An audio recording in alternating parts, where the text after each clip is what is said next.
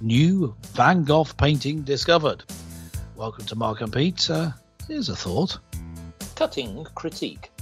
There once was a painter called Van Gogh, whose critics would sneer and scoff. After rejection every year, it turned his world on its ear, so he simply cut it off. Yes. Clergyman Pete. Yes, he did. A previously unknown self-portrait by Vincent Van Gogh has been discovered hidden on the back of another painting. Now, experts at the National Galleries of Scotland have made the find when the canvases was actually x-rayed before an exhibition. Well, before we get into the detail, I ask you, what's your interpretation of Van Gogh's work? Do you like it or not? Well, I've got to admit that I'm not a fan of his work. No, I normally on this show say I'm a fan of everyone, but then I'm actually joking when I say that. Just to be honest, I'm not a fan of his work. I'm a fan of him in that I read a biography of him years ago. I'm fascinated by his life. Yep. And his brother, who was so supportive of him, comes out very well from it. And so I see that it's often described as a tortured soul. I see that side of him. Fascinated by his Christian faith, of course, as a clergyman, and just he's an interesting human being, and I would like to have met him. But the work, the actual paintings themselves, they just leave me cold. They do nothing for me. Although I recognise that what he's famous for is being innovative, bringing a different technique and style to it. I can see that, I understand that, but in terms of actually appreciating the work, no, I'm afraid it doesn't do anything for me. No. Well, that's a shame, because I think, guess what? I'm going to say completely the opposite. Because although I know that during Vincent van Gogh's lifetime, he, I believe, didn't sell many paintings. I think he actually only sold one. But the point here is that you've got to put everything into context. When he was actually sort of becoming an artist and sort of really finding his techniques, interpretation, both either in portraiture or landscapes, I'm going to give my honest opinion and feel that he was a huge innovator when it came to interpretation of the landscapes. I think his application of oils onto the canvas, the whole idea of the way the landscape moves with the rhythm of his paint is fantastic. I don't believe that there are many artists that have been able to really capture a scene. Now, whether that be a sunflower scene, sort of star-spangled skyscape, or interpretations of movement of cloud. I suppose the closest, albeit a different type of artist, if you think about Turner and the way that he evoked a certain emotion through his interpretations of a subject matter, would be something, again, I sort of valued. I think that Van Gogh was very good at that. Now, the one thing we need to come to is this actual painting, because it's actually a hidden self-portrait that was covered by layers of glue and cardboard on the back of an earlier work. The earlier work was called The Head of a Peasant Woman. That's very clear, and that can be seen quite distinctively. Now, do I like that interpretation? Perhaps not. I think that it's quite a naive looking painting. I, again, really emphasize, I didn't think portraiture was his strength.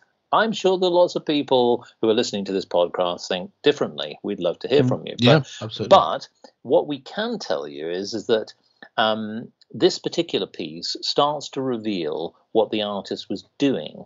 A lot of artists were very familiar with actually taking a canvas and trying out different experiments, effectively working on one technique, maybe looking at a different subject matter and moving on to something else. Now, the reason they did this, and you've got to think about Vincent van Gogh, he wasn't exactly the wealthiest person in the world. So obviously materials were very, very important, paints and canvases. So any sort of application to something like a canvas board was really important to him. So I think this is a great find for a number of reasons.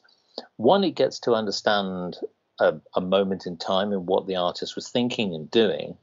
Two, of course, you've really got 2 for 1 sort of here, and I know it's not a complete portraiture, but I think anything like this, which sort of gets deeper into the catalogue of an artist, is really good. And again, I really want to emphasise, whilst I don't necessarily need to dwell on the artistic side of this portrait, I do think that Vincent van Gogh has played an enormous part in innovating art generally.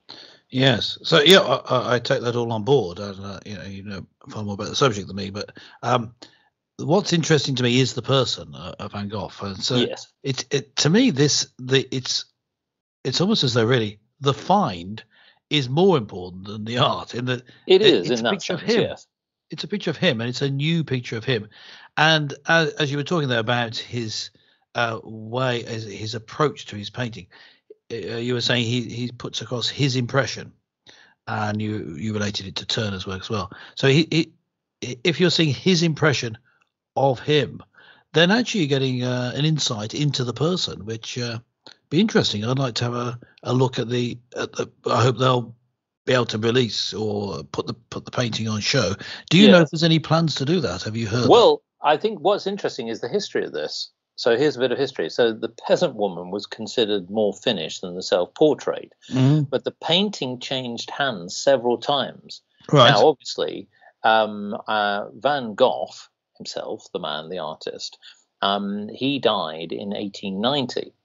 As the hand the actual painting itself, it did actually fall into the hands of Evelyn St. Croix Fleming, whose son Ian became the creator of James Bond. There you go. So there's an interesting sort of connect there. But what I think that what people are doing is trying to get a little bit more sense of the actual piece itself. So they're still discovering it. Remember, this was again 21st century techniques. Is it still just an X-ray, or they've actually got it into the open? Yes. I believe they have actually sort of got it. It shows a bearded sitter in a brimmed hat with a neckerchief loosely tied around his throat, i.e. Vincent Van Gogh himself. Yes. And what he's doing, and this is the other thing about it for those who have seen it, like a lot of his portraits, he has this very fixing stare, very intense stare, which is to the right side of his face, and you can see that in shadow the left side, which is clearly more visible. Most artists and art historians are obviously jubilant over this findings. What I will say is that, again, I'm less concerned about the individual side of the actual piece. I come back to it is another discovery of a moment in time. Yes, it helps to explain a little bit more about the journey. So remember, part of this is going back to what we now clearly knew as the head of a peasant woman, which is the one everyone saw, which when it was displayed.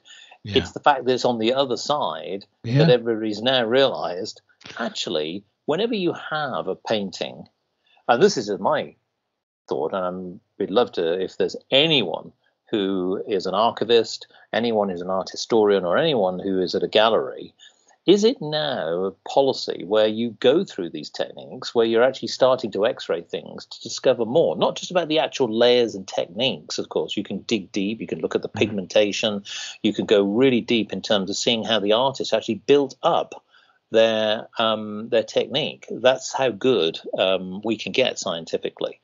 But I'd be very interested to know is that have we done that with other artists? Yeah. Vincent Van Gogh may have actually done that on the back of many other paintings. Let's take a look at some of his Sunflower series. What has he done on the back of those? Yes, and fascinating, isn't it, to see what else we might learn with these new techniques. I think it'd be interesting.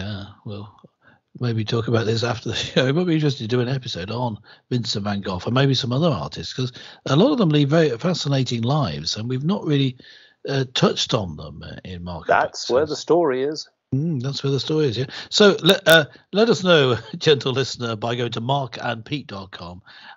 Just sign up there to leave a comment. You don't need to sign up to listen to the show. Just listen away to all the episodes. But if you want to leave a comment, just sign up at markandpete.com. And we'd love to hear from you. And let us know, of course, if you have an invaluable painting in your home, because we'll be around we'll be around to see it. Anyway, that's it for Mark and Pete for this week. Bye for now.